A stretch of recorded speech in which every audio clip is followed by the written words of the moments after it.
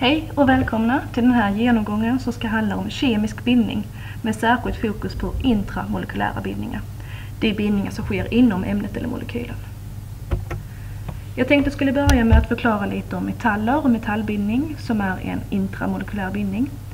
Metallerna har flera särskilda drag, bland annat att de leder värme. Ni kan testa om ni har en stol eller ett bord i närheten som är med metallben. Att känna på det här så känns ju metallen kall. Men det är faktiskt inte så att metallen är kall, utan det är så att den leder värme från handen, vilket gör att det känns kallt. En annan egenskap som metallerna har är att de leder elektrisk ström. I många kablar, eller de flesta kablarna, så finns det till exempel då koppartråd som är metall, och den är ju där av den anledningen att den leder strömmen. Den tredje karaktären som metall kan ha är att de är formbara. Mycket av de här metallerna kan man då smida till olika former eller till olika ändamål. Exempelvis svärd som då är av metall, som har man då format det. Även metallerna, det de har är metallglans. Det kan man titta om man ser på metall att de alltid skimrar på ett speciellt sätt, och det kallar man för metallglans. Egenskaper såsom densitet, hårdhet och smält- och kokpunkter skiljer sig däremot väldigt stort mellan de olika metallerna. Och det är för att de här atomerna ligger tätt packade i metallbindningarna. Och då är de hur de sitter och vilka typer av atomer som ligger där som då kan skiljas väldigt mycket åt. Det som är också viktigt att tänka på är metallplåt, där den består av enbart en typ av atom. Så är det en kopparplåt så är det bara kopparatomer som det står av. Det kan finnas föroreningar, men när det är en ren kopparplåt så är det bara kopparatomer som sitter ihop tätt packade. Och det som då är väldigt bra med det här är att man kan ändra positionen när man till exempel då ska forma ett svärd utan att bindningen brister. Metallen går inte sönder utan den ändrar bara positionen. Om vi tittar vidare på den här metallbindningen så består de här metallbindningarna eller runt av delokaliserade elektroner. En delokaliserad elektron är att den inte hör hemma på någon speciell plats. På den här bilden som ni ser här så ser man de här blåa prickarna. Det ska föreställa de delokaliserade elektronerna. Nästa typ av intramolekylär bindning är en kovalent bindning. Till skillnad från jonbindning så hoppar inte elektronerna hos en kovalent bindning, utan istället så delar atomer på elektronerna. Och detta gör de för att uppnå ädelgasstruktur. Jag ska snart visa hur detta ter sig. Men man kan också kalla det här för en elektronparbindning, och det är för att två atomer då kan dela på elektronerna. Så att de kan då göra det lite mer rättvist fördelat. Det ska visa här nu. Vi har vätgas som har den molekylformen H2. Det betyder att det är två stycken väten som sitter tillsammans. Om vi nu tittar på den här så har jag gjort en liten bild. Och här är då valenselektronerna. Varje väte har ju en valenselektron, och det är de här två prickarna här. När de här går ihop i sin kovalenta bindning så kommer de att dela på de här elektronerna, och tillsammans så får de ju då två stycken i sitt yttersta skal. Och då är ju det första skalet fyllt, det här K-skalet. Vilket gör att de får den här trevliga ädelgasstrukturen. Här har jag en annan bild för att visa hur elektronmålen går in i varandra. Om vi istället tittar på klorgas som har 7 stycken valenselektroner, så ser vi här 1, 2, 3, 4, 5, 6, 7. Och det som kommer hända här när klorgasen eller kloratomerna går ihop till en klorgas är att de då kommer dela på ett elektronpar. Och det ser vi här. Och jag har då gjort en ring för att visa vilka elektroner som tillhör varje elektronspar. Och då är det den här elektronparbindningen, kovalenta bindningen, när de delar ett elektronpar. Ett elektronpar dessutom bildar ju en bindning.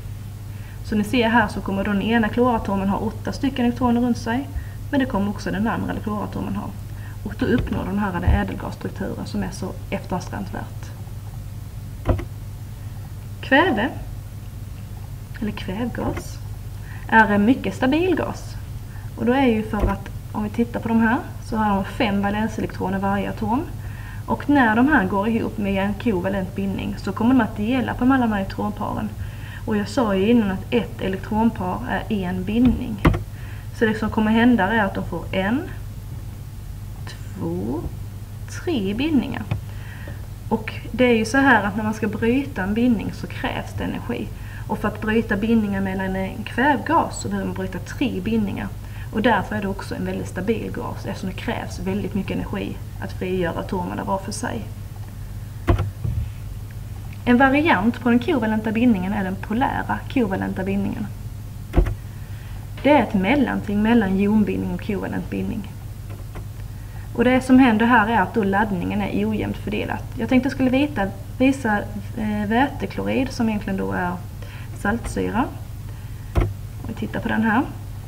Så är det så här att elektronerna kommer befinna sig närmare det ena atomslaget än det andra.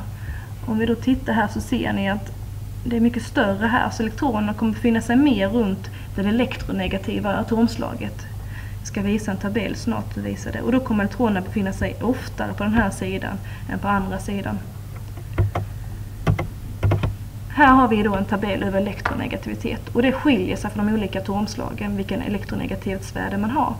Och ju högre differens det är i elektronegativiteten, desto mer går det mot en jonbindning.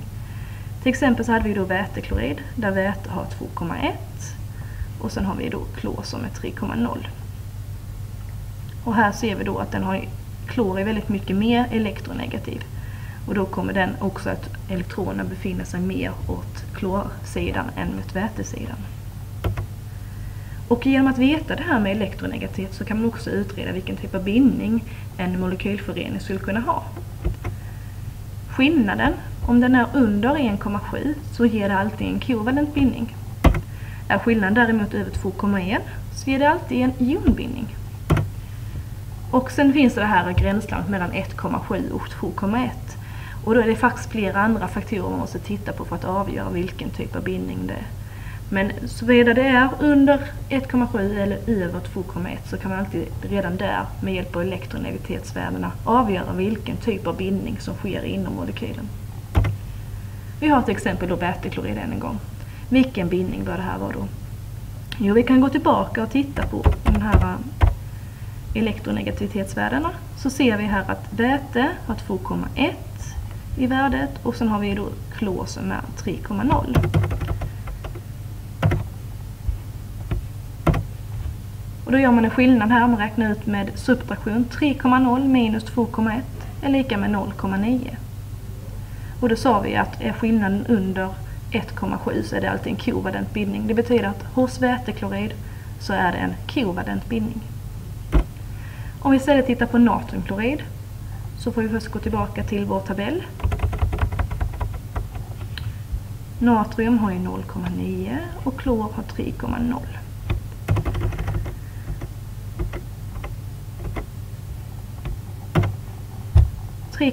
minus 0,9 är lika med 2,1 vilket ger en jonbindning eftersom skillnaden är mer än 2,1 eller lika med 2,1 så ger det alltid en jonbindning. Den tredje typen av intramolekylära bindningar jag tänkte gå igenom är så kallade dipoler. Och det är egentligen förskjutna elektronmoln. Och det som händer här är att man får en positiv och en negativ pol. En av våra främsta exempel på detta är faktiskt vatten. Det är så här att på den här sidan som syret är så kommer det befinna sig fria elektroner. Och det gör att man får en negativ laddning på den här sidan. Eller en negativ pol. Här kommer då således vara en positiv pol. Så det som kommer hända här är att vi får en dipol kallar man det. Och det är för att det är 2 stycken poler. Jag kommer gå igenom nästa lektion de intermolekylära bindningar och då kommer jag också förklara vilka egenskaper vatten har på grund av de här dipolerna. Men jag ville redan nu förklara hur det beter sig. Men det kommer mer om detta senare. Så då var den här filmen slut. Om du inte är min elev och inte vet om det här så kanske du kan gå in på stenforsacsi.blogg.se där jag lägger in alla filmer jag har producerat. Tack så mycket.